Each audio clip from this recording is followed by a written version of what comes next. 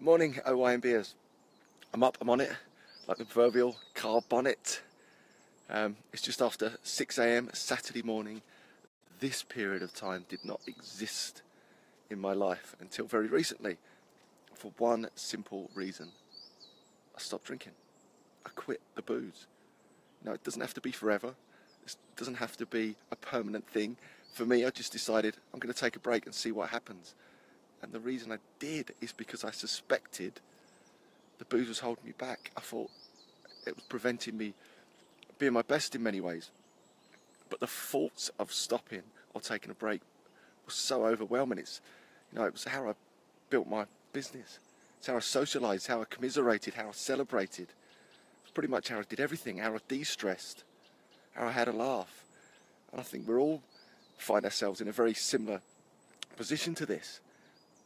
And it wasn't until I took this little break that actually I realised what it was like not to feel a bit tired, a bit jaded, a bit grumpy, a bit hungover, just not quite right, just not quite motivated, not fully on the ball, not totally with it.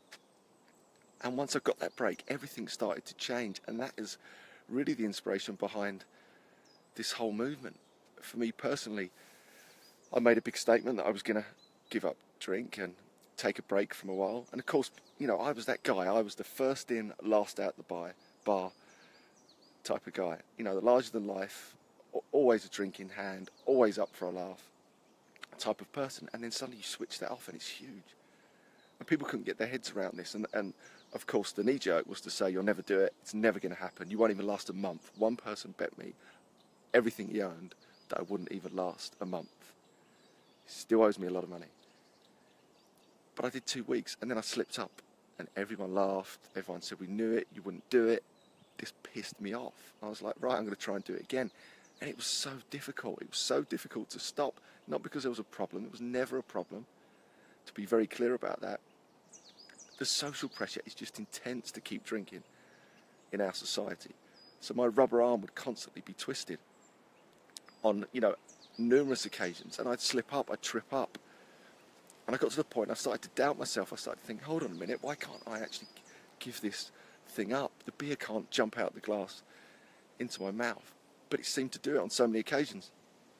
So I actually started to study science and started to study psychology and NLP and all these things. Went back to university, studied a degree and now a master's degree in positive psychology, learned about, became a master practitioner of NLP, became a mindfulness-based awareness coach. All on a mission to find out what was going on, and I actually discovered that I was just behaving perfectly normal for someone who's been conditioned socially and psychologically for the last 20, 30 years almost to drink alcohol. So you need a system, you need a bit of learning around this, so you can get that confidence that actually what you do matters, and that you might trip up and you might slip up, but actually you learn from these mistakes and come back stronger until you crack it. And anyway, my journey changed so much. I got to that 4-week stage and I felt brilliant, bloody brilliant. My life was vibrant again. I had loads of energy, I had motivation, I had time, all the things that I knew I was missing. And it wasn't until I just switched off the alcohol for a while that all this good stuff came flooding back. So I kept going. And over the next 90 days, I didn't drink at all. I lost 3 stone in weight. It's 42 pounds. My body fat went from 35% down to 10%. As mentioned, I went back and started to study for my degree, which blossomed into a master's degree, did all these other things, and my business was booming. I was told, as a broker in the city, that's what I do as a day job, your career would be over, pretty much, if you stopped drinking, and that's complete rubbish. And also my relationships at home were getting so much better with my children, with my wife, because I was always on the ball, I was always up for a laugh. I had the energy and that sort of zest for life back, which was missing. That almost darkness in your eyes when you're constantly a bit tired and a bit hungover and a bit jaded. That gone, that brightness was back. And I felt so good. And then I bumped into Rory Fairbairn, who's the co-founder of OYNB Beer. And he ended up having a similar experience. We said, this is great, we've got to share this with more people. If we can encourage more people just to take a break, this is not a permanent thing. To be clear, this is a fun, stigma-free, label-free challenge. There's no pointing fingers. All we're saying is come and do 28 days with us. See if you like it, see if you do feel better, see if you get your energy back, your time back, your motivation back, see if you save a load of money. And if you're enjoying it and you feel great, and we will show you how to socialise and still smash your social life and have a great time, in fact even have a better social life. We'll give you all the tips and tricks, get you exercising, get you looking at mindfulness, get you looking at all these different well-being things to get your well-being from a 6 to a 7 to an 8 to a 9. Start day 7, Jason. Good man, Jason. That's what I like. 1 week in the bag. And that's what this challenge is about. It's just taking a break. Most of us start drinking in our teens, and we never take a break.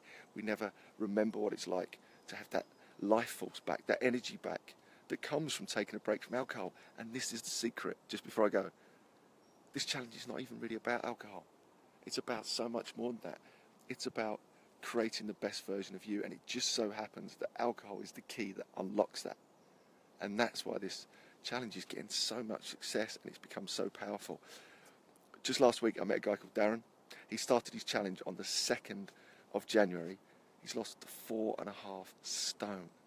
He didn't come to do the challenge to lose weight. It just happened because he started to exercise. He started to feel good again. He started to eat a better diet, and obviously dismiss all those extra calories from booze and the stodge, hungover eating that comes with it. That's just one example of thousands and thousands. So anyway, if you want your weekends back and you want to be up and you want to experience a bit of life in the mornings, and you want your energy back for your family and your friends, and you want to be an inspiration to people, come and do this challenge. It's that simple. Go to OYNB.com and sign up for 28 days or 90 days or whatever suits. Day 20 for May, look at this. And a husband's on day 100. Boom! That's what we like to see on Saturday morning. Saturday morning. So have a great weekend all.